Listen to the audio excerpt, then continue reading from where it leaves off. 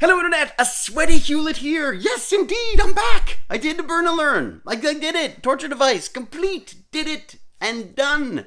And I feel so much better. No, I don't. I feel like I never want to do it again, but that's how I feel every time, no matter how long it's been. And it has been a long time. God, you guys have been bugging me. I've been bugging me. My wife's been looking at me sideways. My son's been poking at my fat belly.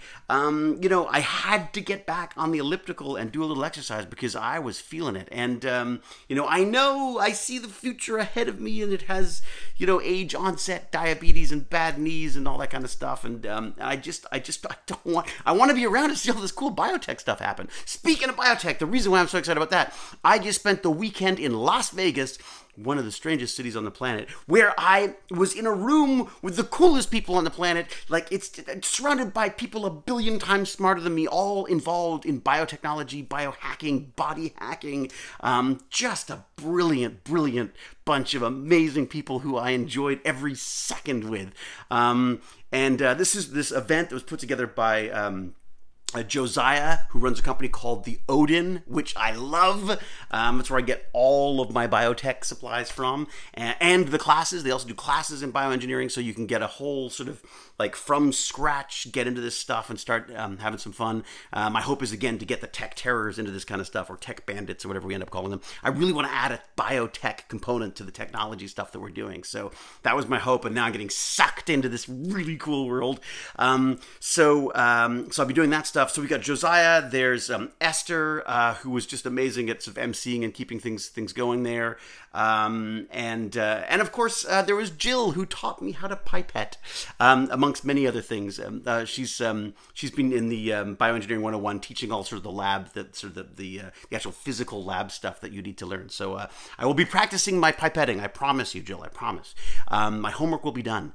Why am I here? Yes, I'm here because I thought, what a great reason to get back on the torture device. I had an article to read, and the article is by this guy who I met this weekend, who I just got along like a house on fire with this guy. I just loved him from the moment we met. We just got along and chatting and just hung out. And he is an old biotech guy, not old, he's probably younger than I am, but you know, he started off in the garage doing this kind of stuff. Then he got approached by law enforcement and stuff to start helping them out with like what they should be doing with this stuff, what they should be worried about or not. Then he got brought in to talk to government organizations and Microsoft and all sorts of stuff. So he's basically been consulting with all these companies. He's now started a fund where he invests in biotech related stuff, and it just sounds so cool.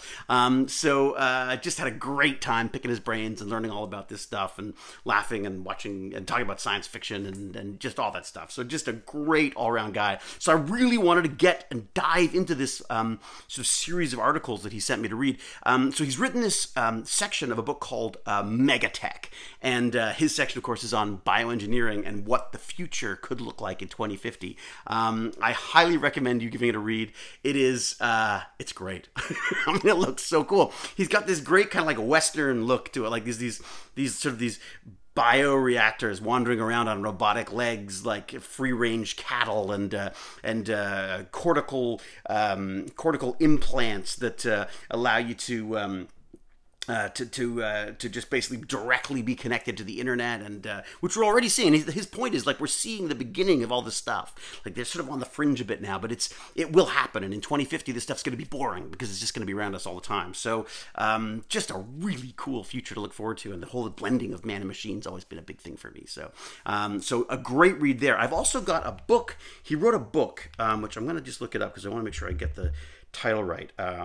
All right, so he's going by Rob Carlson, and the book is Biology is Technology. I guess the information about it is biologyistechnology.com. I think that's going to be my next read after my biology homework's done, and I learned my lines for this thing that I'm supposed to be doing. Yes, another movie coming up. I'll tell you about it when I can. So Biology is Technology. I'm going to read that next. I think that's going to be the next learn of my burn.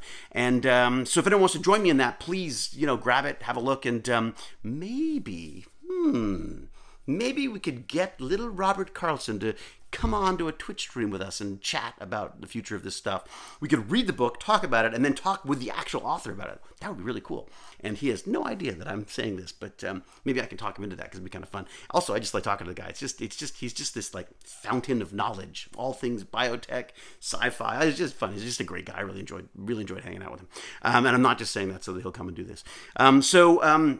Have a look at that. That will be our next Burn and Learn. Again, I have to say thank you to the Odin, to Josiah, to everybody for just an amazing weekend. Like I came out of there. I'm just so excited. I'm so just like jazzed to be a part of all this stuff. Jazzed. I sound like I really am from the 80s, aren't I? So much so that I actually left on the torture device. So that's a good thing. I'm also going to say it came up a couple times during the conference. People were asking me about why I was eating or not eating depending on the day and stuff. And I'm on this like 5-2 diet thing where you basically out of 5 days you have to do 2 non-consecutive days of fasting. And the theory, I don't know whether it's legit or not. I haven't read all the papers on it, but I started looking into it. The idea is we eat too much. We're used to eating all the time. We shouldn't be. We're not designed for that. And that every so often we should be putting our body into sort of like recovery mode. That they're hoping will sort of kickstart a bunch of processes that are much better for you, including the production of stem cells and that kind of stuff. I don't know if that's legit. I don't know. It's probably going to be disproven or already disproven. I don't know. But right now it feels kind of good because it's knocking a little weight off me.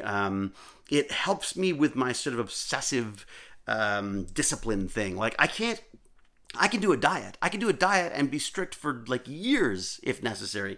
But as soon as I stop, it's like the floodgates come down and the pizza rolls in. I can't. I'm not good at it. I need like just something that I know this is how it's done. If that makes sense. I need like a day-to-day lifestyle approach to this stuff. So I'm hoping that this will allow me to do that. Although my son's already saying like, this is a fast day, just before I ask you this question, because apparently it can affect your mood slightly. I think it's been actually pretty good. I've got to say, I've found that it's even sort of helped a bit with energy and stuff. So we'll see. I mean, we'll see. There are some days that are absolutely miserable and it feels like I'm wading through molasses, but most days it's been okay. We'll see. Talk to me tomorrow because that's when I won't be eating again. So got a bunch of stuff on the go. As I say, there's a movie that, of course, I can't say anything about yet, but mainly just because I feel like an idiot if it doesn't happen at this point. But it should be kind of fun. It's a friend of mine and it's a funny little script. And yeah, it's cute. I think, and I get to, once again, I have kind of a fun part. So, looking forward to that, and also I've got like 10 episodes of this makerspace show component to another show that my friends at Shasbury are doing. So I'm really hoping to sort of get in the lab, whether that be here or in whatever they come up with, and get some sort of tech terror type stuff down on film, and show off some science experiments, and basically have the kids show me how it's done, because that's why I'm there. I'm there for them to teach me. It's what I call the hands in pocket teaching method, where basically they say, how do you do it? And I say, I don't know. Let's figure it out. Because generally I don't know, but they don't know that. So anyways, until we geek again, sweaty or not, here I come. I do hope I'm back soon, because I would like to get back into the swing of this, because I need to do it. And also you guys will then hopefully stop bothering me about it. All right, cheerio. Bye.